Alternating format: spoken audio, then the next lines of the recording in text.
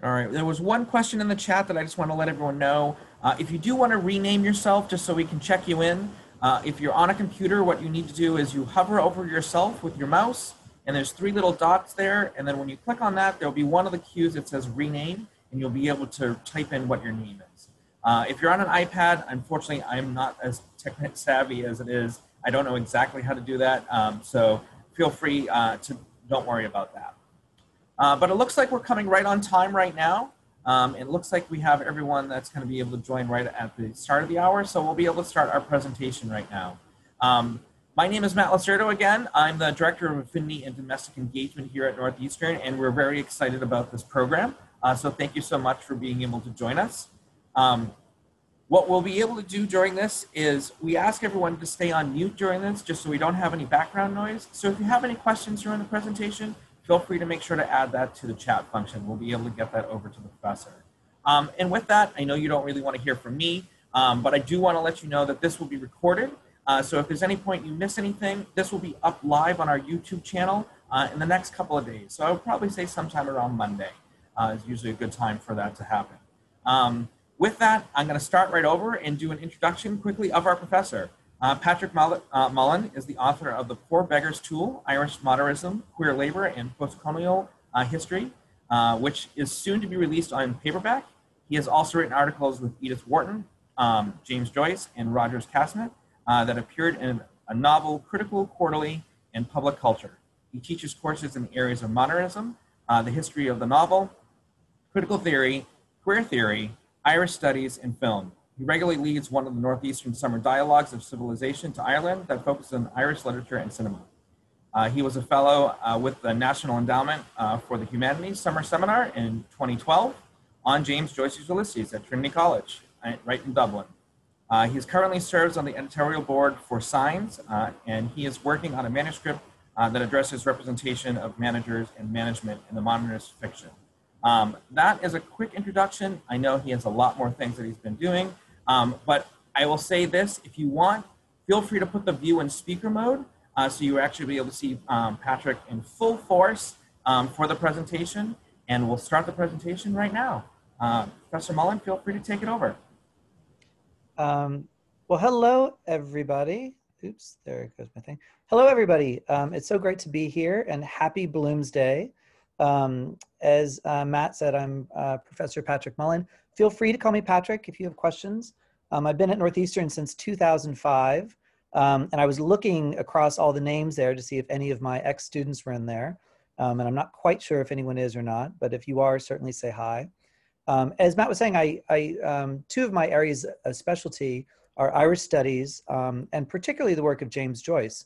2022 is actually the centenary of the release of Ulysses.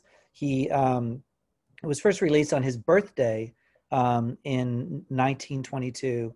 And so there's all sorts of things going on for the kind of like anniversary of that next year. And I'm actually delighted to say that I'm in a collection. Cambridge University is putting out a collection on the new Joyce studies for the new millennium. And I have a short contribution to that. So Joyce is very much in my wheelhouse, and I'm delighted to be here to introduce you to him. So I thought that what I would do first is just start with some basics.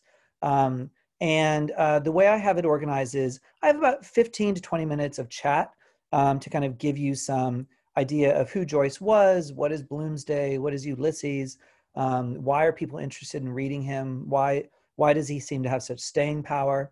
And then the second part, I have some media for you. So I have some images I'd like to share with you and some audio.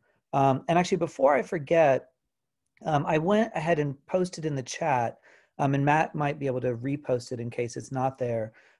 If you're interested in reading Ulysses, either for the first time or maybe you read it as like an undergrad and you want to like have another go at it, I put some links in the chat for you that would be very helpful for that project. And the first is actually a fabulous online guide to Ulysses that came out a couple years ago. I forget the person's last name, but I'm pretty sure his first name is Patrick. I wonder why I would remember that. But it's an online guide to Ulysses. It's fantastic. It's in very kind of accessible language. Both describes like why scholars are interested in it, but also describes how regular readers might be interested in it and what they might do with it. And it takes you through each of the episodes and talks about all sorts of things. It's a fantastic guide. That's the first link. The next link is, strangely enough, Ulysses, it's a complicated work. Like, I'm not going to lie to you. So that if you're interested in taking on Ulysses, maybe it's a bucket list thing. Maybe you've always wanted to do it. I'm not going to tell you that it's going to be easy to start. It's going to be difficult, but it's very doable. And it's very doable on your own, or with a collection of people who are also novices and trying it out. Or there's all sorts of Joyce groups that invite novices in to kind of let them learn the ropes. But one of the interesting things about it is that whereas it's kind of a challenge to read, it can be very easy to listen to. Joyce was a singer himself. He loved music. There's a whole soundscape to Ulysses where it's kind of flooded with references to opera, references to popular culture and popular songs. And so listening to it is actually really fantastic. And I put a link for an audio version that was put out many years ago, and it's just fabulous to listen to. The next links are, if you're wondering what version to buy, I would say buy the Gabler version. There's all sorts of various versions that have been out. As I said, the first version that came out of Ulysses was in 1922, so 100 years ago almost. Joyce is very eager. He was keen to have it come out on his birthday. And so he kind of rushed it to the publishers in France. And there you had all these Frenchmen running the printing presses whose English wasn't their first language. And Joyce was such an experimental writer. He kind of did away with parentheses or quotation marks. He had kind of novel words that he invented. He had like in the final chapter, it's about 30 pages long and it's 6 sentences with only 6 periods in it. So it's a real challenge. And a lot of these printers kind of helped correct it rather than kind of accept the experimentation that it was. So the 1922 version is actually not as up to date as kind of later versions where scholars have gone back and looked at what Joyce wanted to add in. And Joyce himself, he was a bit of a prima donna, so that even when that first version came out, he immediately thought, you know what, I'm going to add this, I'm going to add that, I'd like this to do that, I'd like that to do that. So there's all sorts of versions out there, which is great fun, but a version that kind of does the work of combing through that for you is the Gabler edition. So I have that listed for you. And finally, just so that you'd be able to follow along today when we're listening to the audio version, because at the end I want us to listen to a couple snippets of that.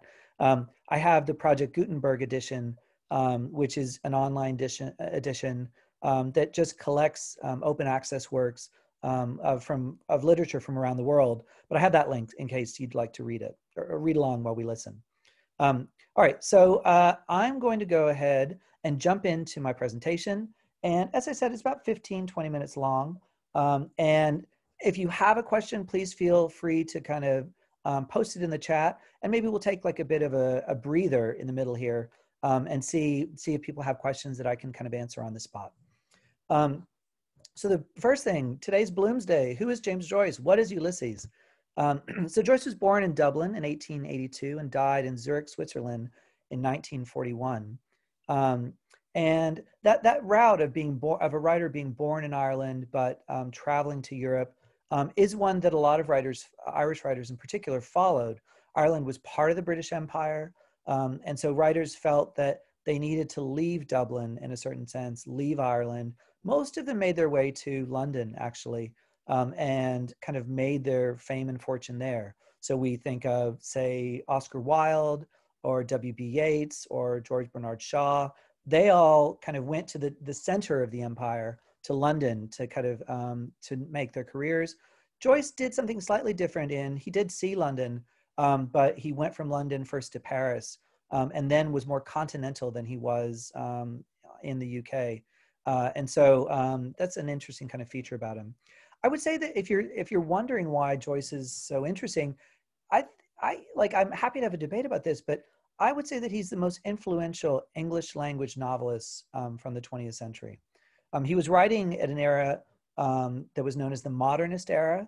and it's not that everyone writing or working, all the artists working in this period necessarily call themselves modernists, but very quickly scholars and critics called them kind of the modernist movement.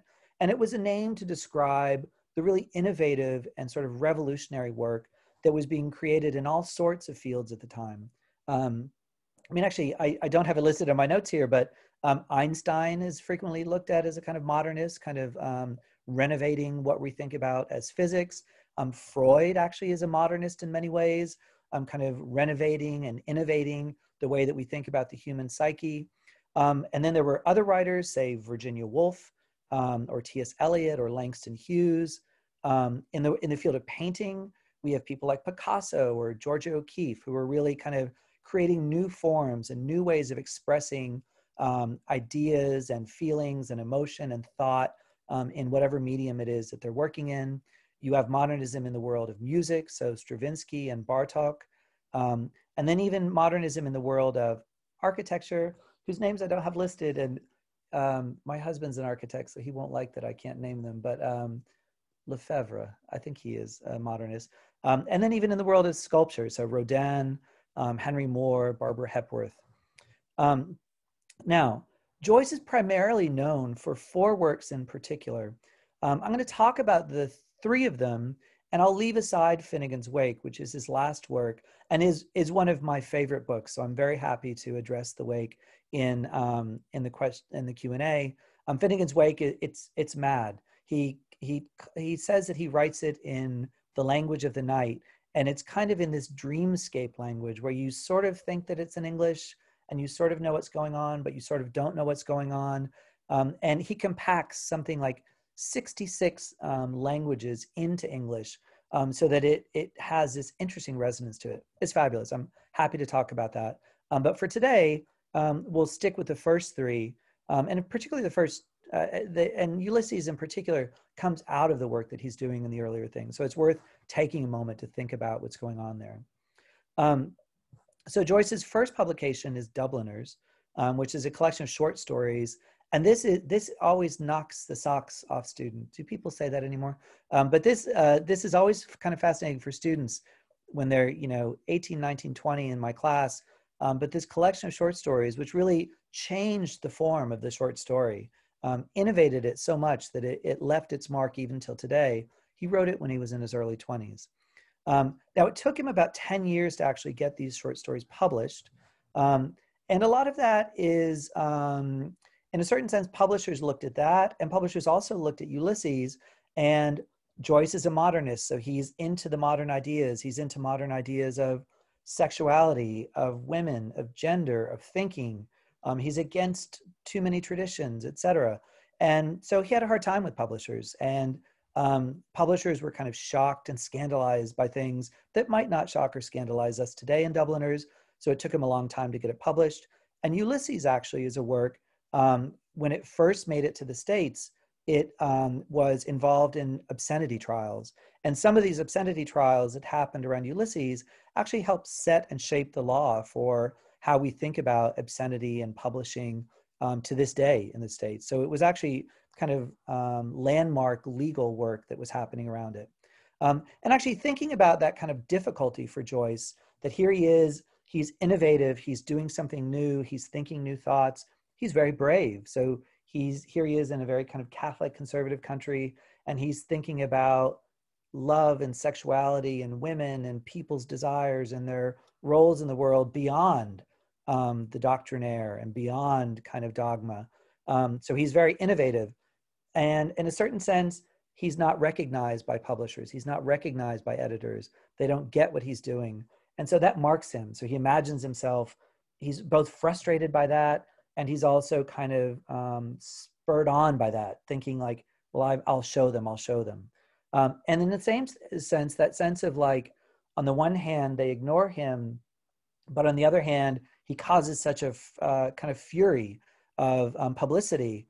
It actually helps make him very famous, so that Joyce ends up being a modernist who's a household name, who people know, who people, even if they've not read it. I mean, think about that photo of, there's a very famous photo, and I don't know why I didn't have it in my photo collection for later, but of Marilyn Monroe with Ulysses. So that sense of like movie stars know about Ulysses. Part of that comes from the fame and the infamy of these sort of trials that took place around his works.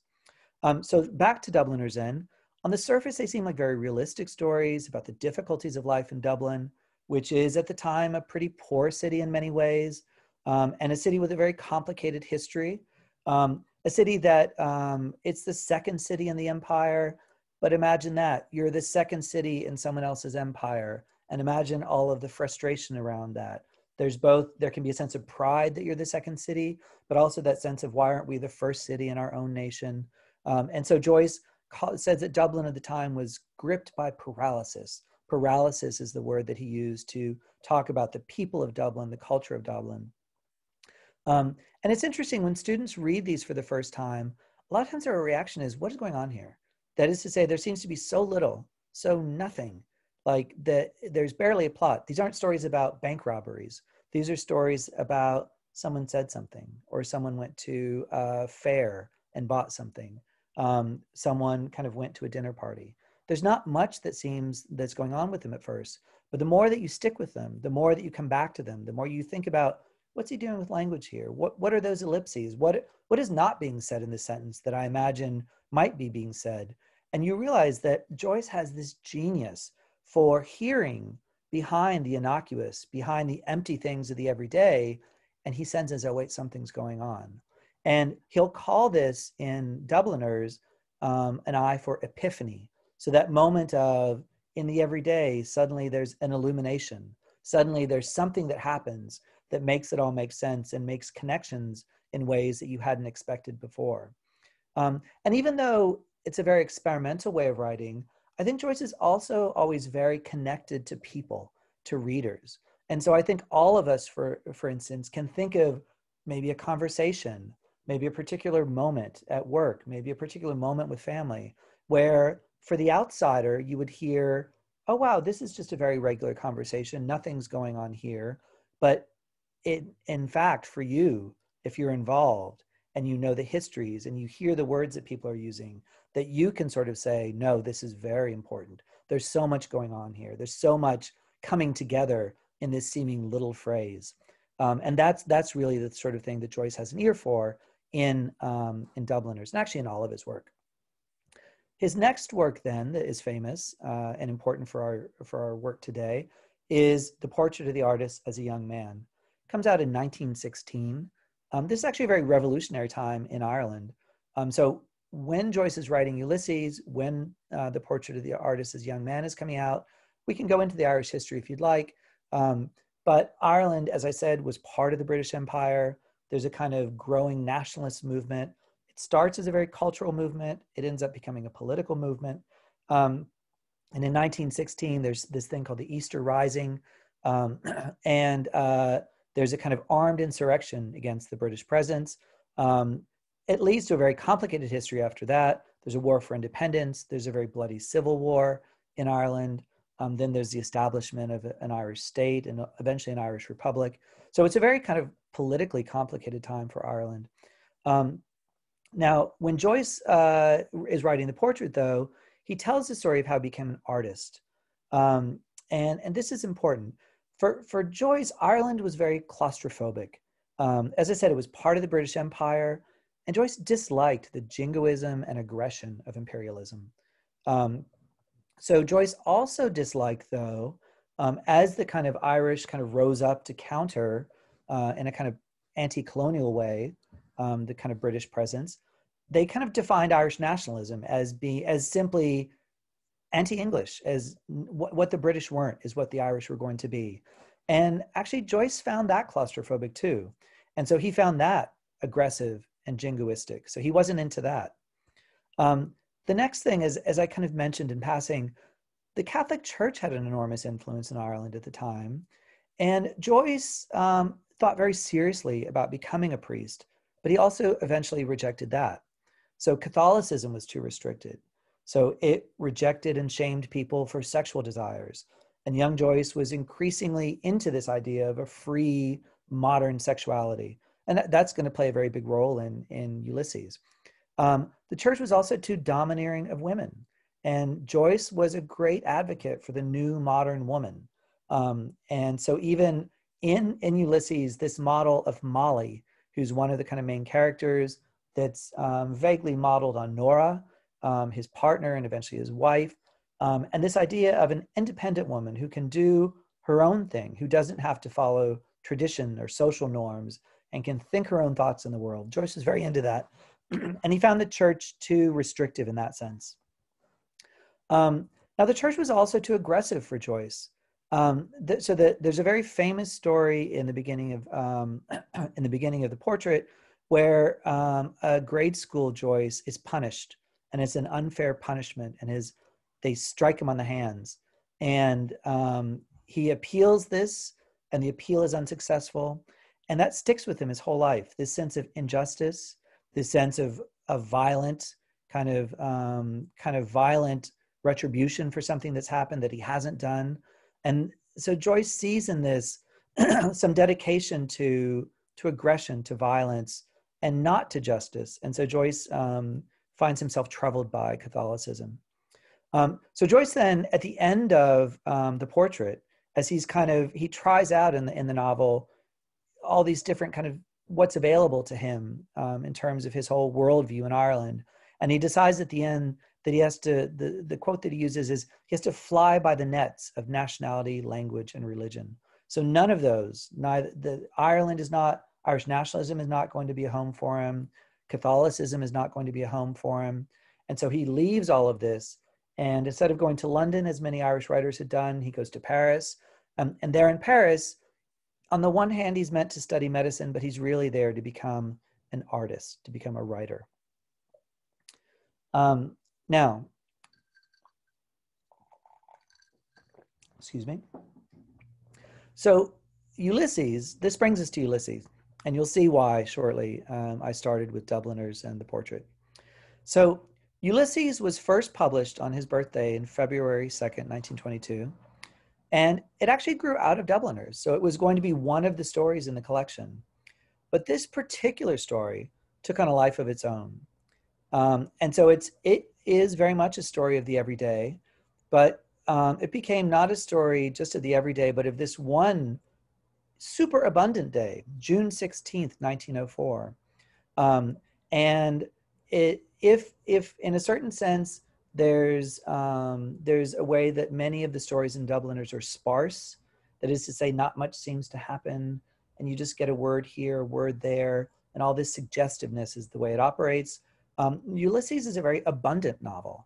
That is to say that it takes a handful of characters in one day and kind of tries to see what happens in that day, both in their characters' minds and their actions and their interactions, how those kind of little local things, while on the surface we might not think of them as connected to the history of literature, to the history of humankind, to human civilization, Joyce shows how they are. So it's a very abundant novel. And anytime there's a moment for Joyce to kind of put more in rather than take out, in Ulysses, he tends to put more in. Now, the first thing to say about the novel, though, is that it's actually kind of a love letter, in that it describes the day that Joyce and the love of his life and eventual wife, Nora Barnacle, had their first date, and they went out walking in Dublin. Now, it doesn't recount that story exactly. So it doesn't tell its love story in a particularly sentimental way. Though in a certain sense, as sharp as Joyce was, like Joyce he's a modernist, so he's throwing off the kind of the chains of sentimentality. But he's a bit of a softie too, so that there is a way that Joyce loved popular sentiment. So he would love cheesy pop songs from today. He himself was a singer, so he's a very musical person. And he loves popular music. He loves opera. He loves the dramatic emotions that come with opera, the melodramatic emotions that come up with opera. So there's always a way that, like, Joyce, in a certain sense, inoculates himself against being too taken away by the sentimental and by emotion, by kind of taking on the mantle of the great artist. But at the same time, he's a softie, and there's all sorts of places in Ulysses where you realize, like, oh, Joyce just really likes this silly song, or Joyce really just likes this silly little poem, and he just enjoys it. There's a moment where famously it was said about Joyce that he never met a boring person. And so there's this sense about him that he loved people, and whoever you were, from whatever walk of life you were, he'd find some interesting way to chat with you. He's very outgoing. He would find a way to chat with you and find something about your life that he found of interest, et cetera, et cetera. So he has that kind of softer side to him too. But that said, this is not a particularly sentimental love story that we get in Ulysses. So Ulysses is a story. There are three central characters. The first is a married couple. So we have Leopold Bloom, a Jewish advertising salesman, and Molly Bloom, a singer. Then we have Stephen Dedalus, who is a representation of the young Joyce. And Stephen Dedalus is the same character that was in the Portrait of the Artist. And so when he sets out at the end of the Portrait of the Artist, he's very ambitious. He says, "I'm going to forge in the smithy of my soul the uncreated conscience of my race." Big ambitions. And there's actually a fun story about Joyce. Like he had big ambitions. Like he had no sense that he was going to fail. But a young Joyce meets Yeats when he's in London on his way to Paris. And Yeats has heard about him. He's interested in him. And so he's read some of his poetry, and he's going to tell him some things. And Yeats at this time, Yeats is, he is also Irish, Anglo-Irish. And he basically is the most important poet in the English language. Like he's a kind of writer of great stature and fame, etc. Joyce meets with him, and Yeats kind of has some complaints or kind of critiques of some of his poems. And Joyce says to him something like, "How old are you?" And Yeats lets him know. I think Joyce is in his early 20s. Yeats might have been in his 40s. And Joyce says, "Oh, I see. It's too late for you. I can teach you nothing." And like the meeting ends and he goes off. So there's no sense that like Joyce he's not like a wallflower. He very much has big ambitions. And so it's those big ambitions that fuel these very kind of beautiful but dramatic kind of things at the end of the portrait, where he's going off to kind of become the national writer. Well, lo and behold, he returns to Dublin, and we find him at the start of Ulysses, a kind of failure, or at least a young person who has all those ambitions, who's not achieved all that he set out to achieve. He's about 22. He's dropped out of medical school. His mother has died, and that drives him home. He actually, during this trip, only spends about 4 or 5 months in Paris. And when he arrives in Dublin, he's not feted, he's not lauded, he's not welcomed. He finds himself sidelined by the writers of the national literary scene. And so Stephen is, like the kids today might say, he's kind of emo. He's kind of an emotional kid, an artsy kid who's a bit of a failure, hasn't lived up to things. He's a bit depressed. He's poor. So a lot of Ulysses actually has, Stephen doesn't eat very much, and it's not clear that he has a regular source of income that provides him with pretty regular food. Instead, he gets paid, he kind of lives hand to mouth, and when he gets paid, he tends to spend his money on drink rather than food, which is what happens in Ulysses. He's also not getting along with his friends. He's a bit jealous of them. They're kind of, they're hopeful for him, but they also kind of recognize in him a certain kind of disappointment. And also they're kind of, they're getting invited to the sort of literary events that he's not getting invited to. And he's not writing, they know it, and they tell him that he's not writing the kind of poetry that he wants to write that would make him a famous literary figure that he wants to be. So Stephen's not in great shape at the beginning of the novel. Now, things are not much better for Bloom. He is 38. He's had one son die at a very young age, Rudy. His daughter, she's in her mid-teens. She's starting to become a woman. And there might be some sense that she's going out with the boys too much. And so she's been sent off to Mullingar, to the middle of Ireland, where she can kind of have a quieter summer at this point. He's very well known in Dublin, but he's certainly not treated very well. So that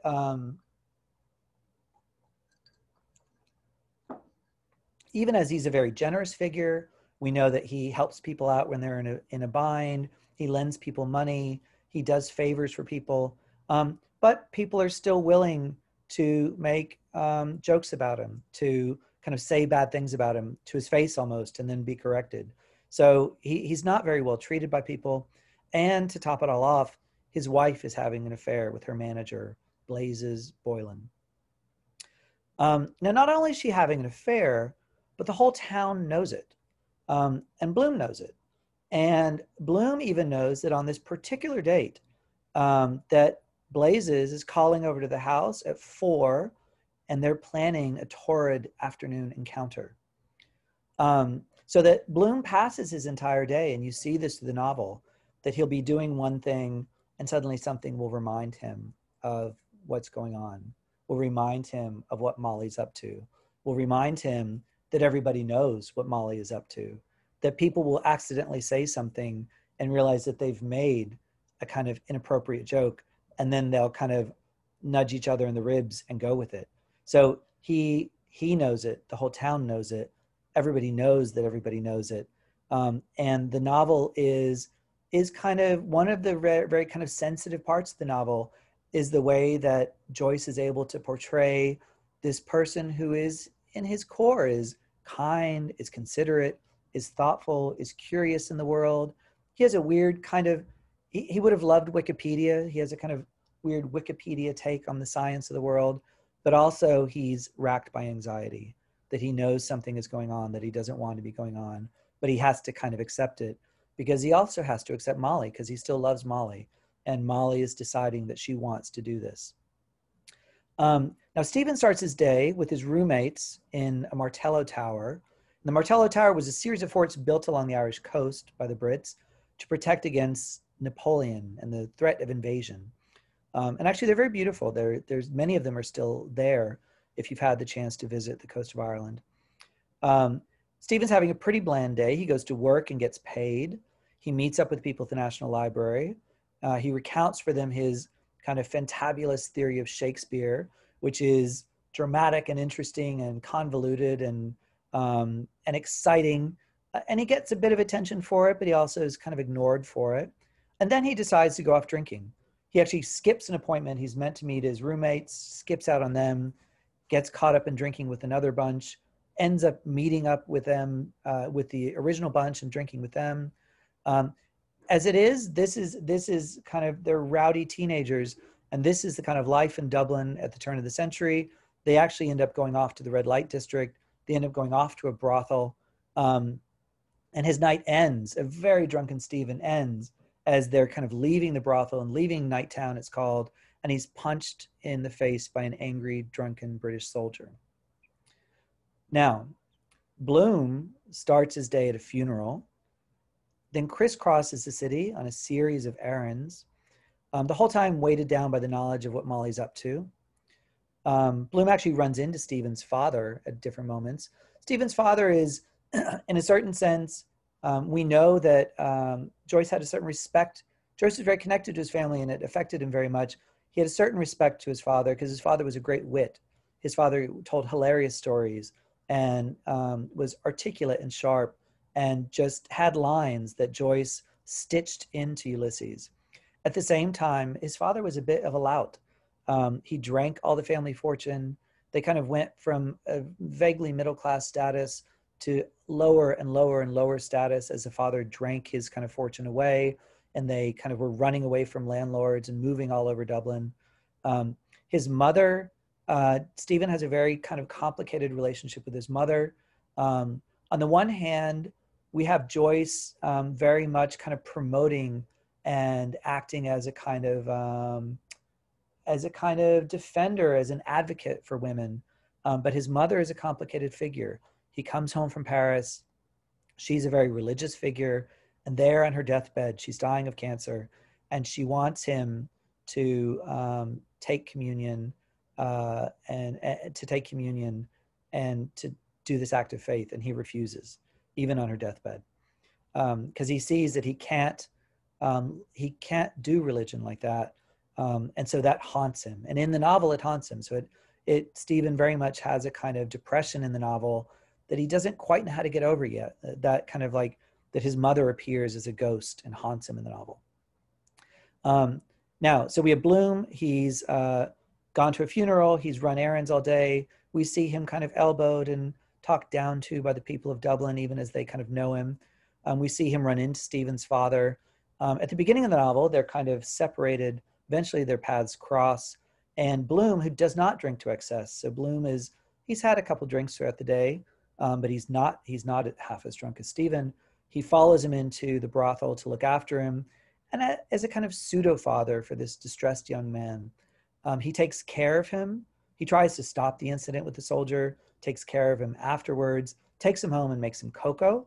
Then there's a moment where he asks Stephen if he wants to crash, but Stephen feels that he's feeling better. Then Bloom climbs into bed with Molly. He actually sleeps upside downy, so it's like they sleep head to toe this particular evening.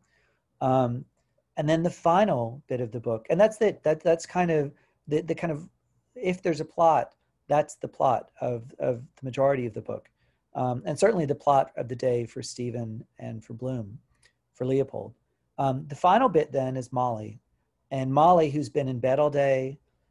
She's kind of been waiting for Boylan, has Boylan arrive, has her kind of affair with him. He's off. And at the end of the novel, she reviews her day, and she reviews her affair. She reviews her life.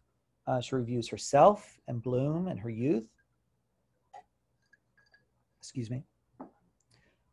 And she decides in the very famous bit, and we'll get to listen to this during the audio section, she decides that she does love Bloom, and that for all of his shortcomings, and she admits she's never been perfect either, but for all his shortcomings, she loves him, and she loves her life, and she loves all of the strange, wonderful things that the life offers her. So while Ulysses, in a certain sense, like I've recounted a lot of misery, you might be wondering why you showed up to this Bloomsday presentation to hear such a list of misery enumerated for you.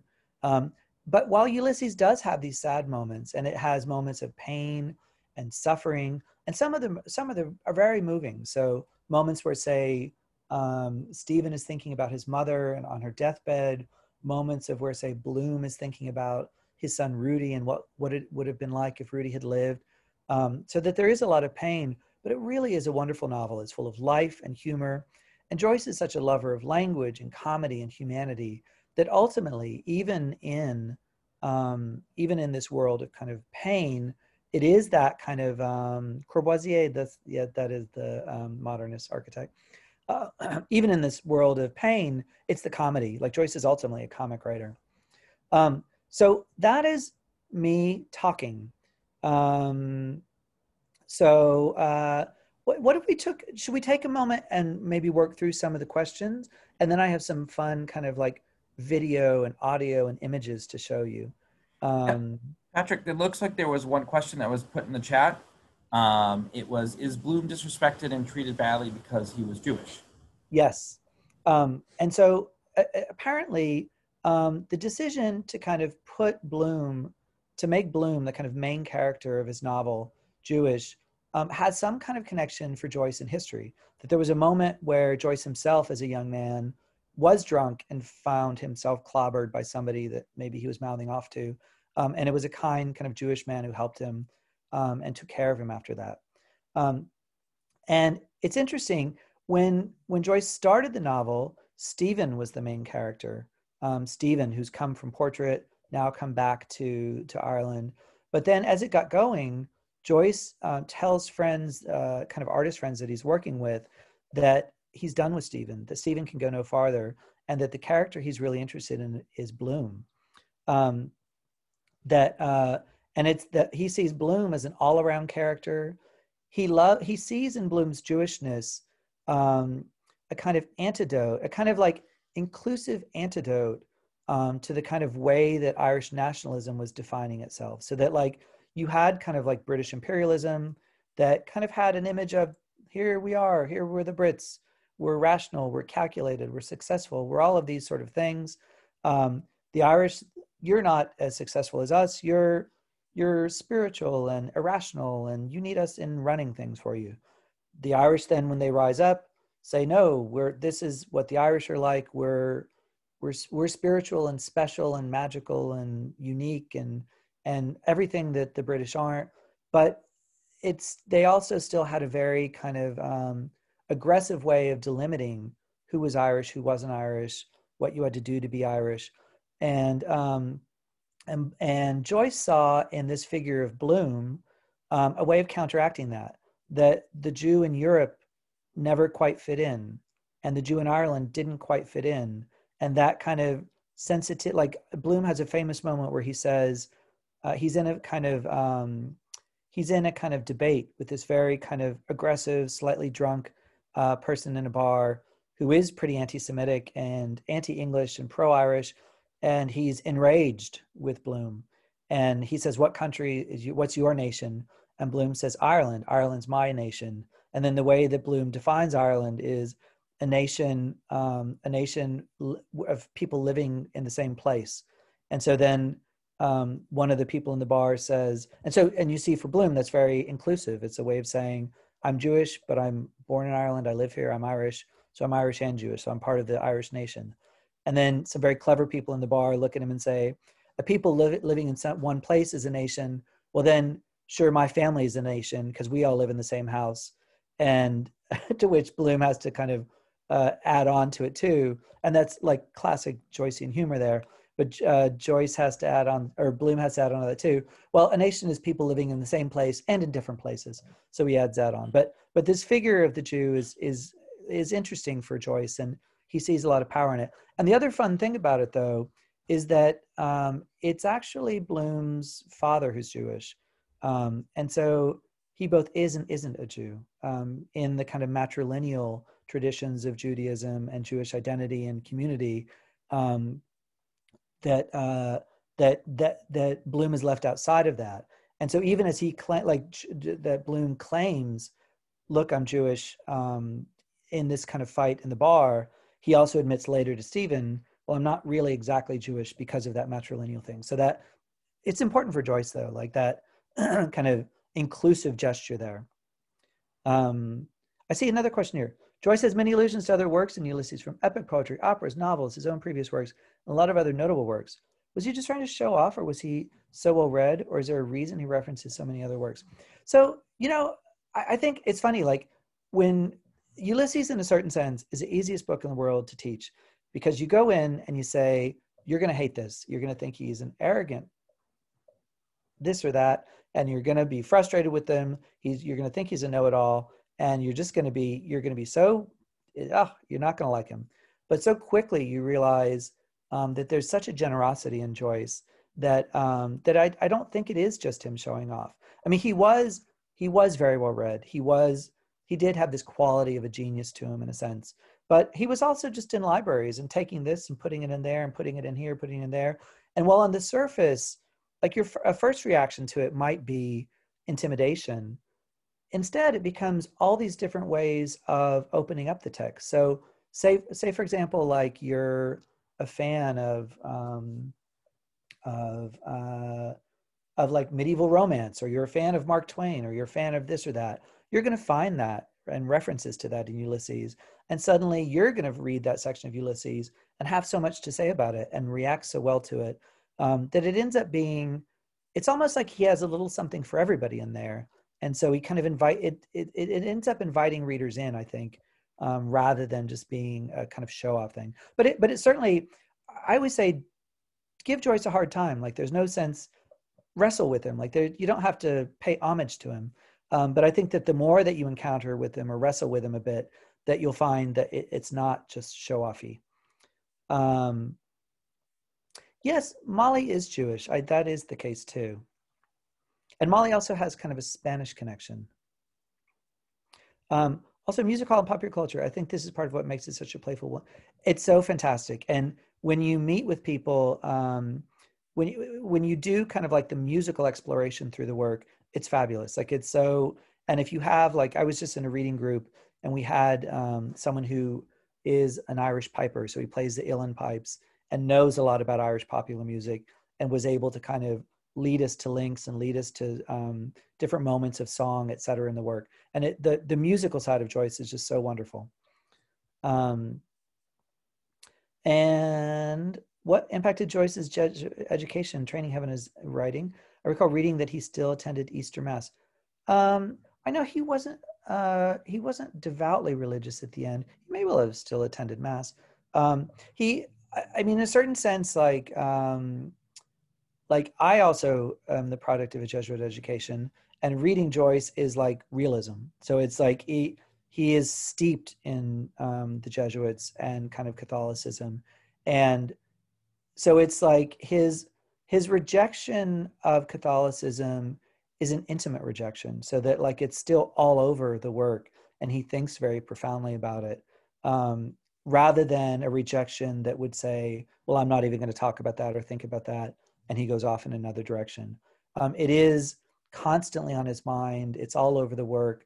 And so like, and so I think even in a certain sense, like one could easily be kind of devout religiously and find Joyce interesting and entertaining. And maybe Joyce wrestles with many of the things many people wrestle with, and just his ultimate decision is different than a kind of decision that a devout reader might have. But so he's not simply dismissive of Catholicism in a sense. Like he's very erudite about it and kind of immersed in it. And so he does talk about it a lot. If you would indulge me for a moment, I thought that I would show a couple of kind of fun things. So I also saved this part to the end because I'm not the best technologically speaking, but I think I can do this. Okay, so let me share my screen. All right. All right, can everyone see this? So this is a lovely photo. This is our Stephen in Paris, coming home from Paris. And one of the things, and so you see there, he has the hat that he has on there is something that they refer to many times in Ulysses, but it's a student hat from the Latin Quarter in Paris. And so you see here that Stephen has arrived in Paris and really is dressing the part, that he's so taken with France and taken with like a kind of alternative artist rebel tradition that is very alive in France at this time.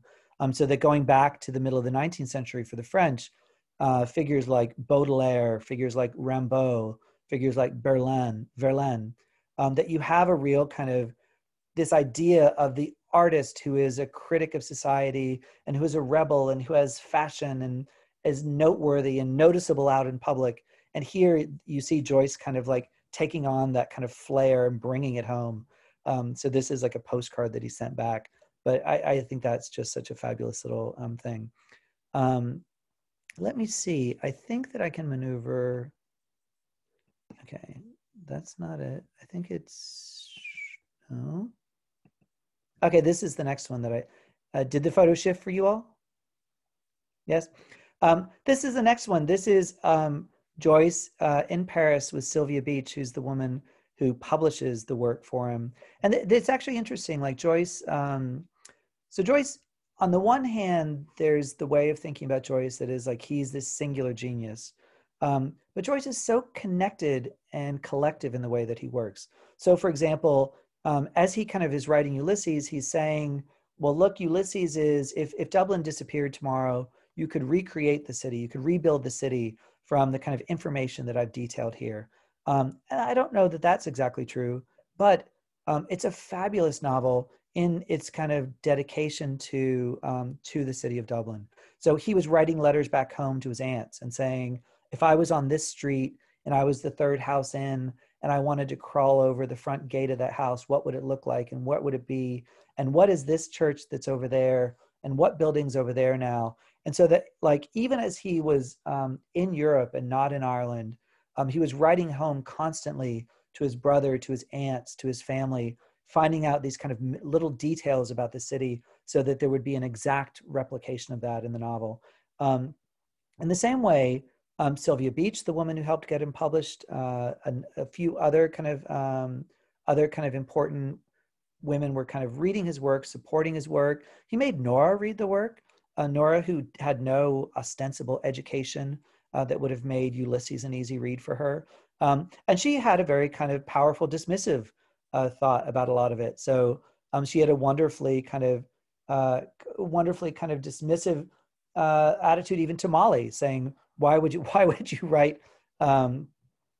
dedicate a whole novel to this obnoxious woman? She used other kind of terms, but that's what it is. So what I was trying to say though is that there is that sense of Joyce as singular, But Joyce made a lot of his writing very collective, and he was asking people, showing people, looking for reactions, getting their input. He didn't always follow it, but just, I think any of us know when you're working on a project, there's a difference between a project that we let other people help us out with versus a project that we just do on our own. And Joyce is very much a one, he let other people help him out. This then is Nora when they first meet. And I think there you see Nora's from the west of Ireland. The west of Ireland, they can be wild people. They're fabulous. Like, she's from Galway. And there is a bit of a sense in the West of the Wild West of the English never quite made it here. The English never quite ran everything. And so there is a kind of independence and sense of self that exists in the West, I think even to this day. And so you see a little bit of that in Nora, but certainly you see also the country girl. You see this is the country girl from the west of Ireland, not here she is. Look how fabulous she looks. But here's Nora. This is many years later. And there you see, I mean, look at the kind of confidence in her look there and the confidence in herself. And you just can imagine a James Joyce writing this stuff and daring to show it to her. And that she's gone from that kind of shy country girl, maybe not so shy from what we're told about their first day out. But she's gone from that kind of country girl to this woman that seems just very formidable. And here's another image from that. But look at her there. I mean, look at her, that she's gone from this kind of country girl to this woman living in Europe, and she's used to the paparazzi, and she has this fabulous outfit on, and her kind of 1920s hat that's all the rage and all the fashion, and she knows her role and what's going on here. I think that's just such kind of a fabulous thing there. Let's see if there's other, wait, I'm going to stop sharing for 1 second. Are there any other questions, or I'm happy to chatter on about anything. And I also thought, we have like about 5 minutes left. I was going to give us some audio, and I'm thinking maybe since I ended with the images of Nora, maybe we should end with some audio from Molly's monologue at the end of it. I see some excited heads shaking their heads. Yes, there. Okay, wait 1 second. Let me set this up.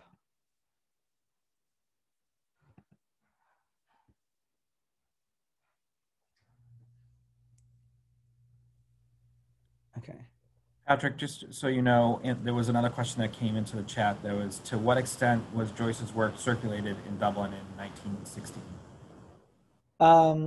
So a lot of his work, I'm you know what, he had trouble getting his work out in Ireland. And I have to say, I'm not quite sure about that. So I just don't want to misspeak and sort of say the wrong thing. But Ireland was a difficult place for him to get his work out, given the kind of quality, kind of revolutionary quality of it. Okay, let me now share the screen again. All right.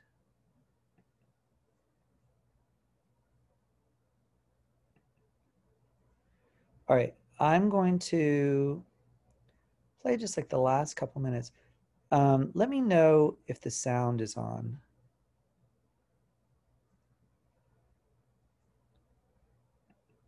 And the foul market, all Can people hear it? outside lobby Sharon's, and the poor donkeys slipping half asleep, and the vague fellows in the cloaks asleep in the shade on the steps, and the big wheels of the carts, of the bulls, and the old castle thousands of years old. Yes, and those handsome Moors all in white, and turbans like kings, asking you to sit down in their little bit of a shop, and Rhonda with the old windows of the posadas, glancing eyes a lattice hid for her lover to kiss, the iron and the wine shops half open at night, and the castanets, and the night we missed the boat at Algeciras, the watchman going about serene with his lamp, And oh, that awful deep down torrent, oh, and the sea, crimson, sometimes like fire, the glorious sunsets, and the fig trees in the Alameda Gardens, yes, and all the queer little streets and pink and blue and yellow houses, and the rose gardens and the jessamine and the geraniums and cactuses, and Gibraltar as a girl where I was a flower of the mountain, yes, when I put the rose in my hair like the Andalusian girls used, or shall I wear red? Yes, and how he kissed me under the Moorish wall. And I thought, well, as well him as another. And then I asked him with my eyes to ask again. Yes, and then he asked me, would I? Yes, to say yes, my mountain flower. And first I put my arms round him, yes, and drew him down to me so he could feel my breasts all perfume, yes, and his heart was going like mad. Yes, I said, yes, I will, yes. All right.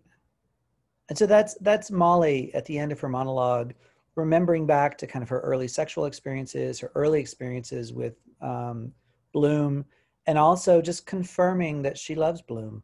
But I think there you get a little bit of the flavor of, and there's all sorts of debates around how feminist was Joyce or how feminist wasn't he.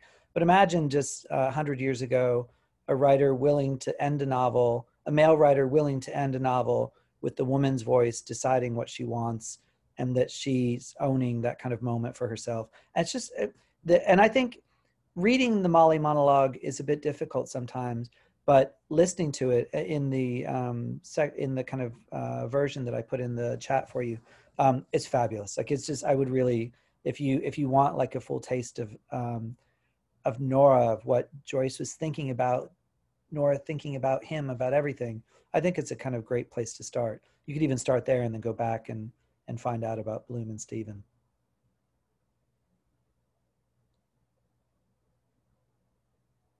Is there a reference version of Ulysses with nose to bed?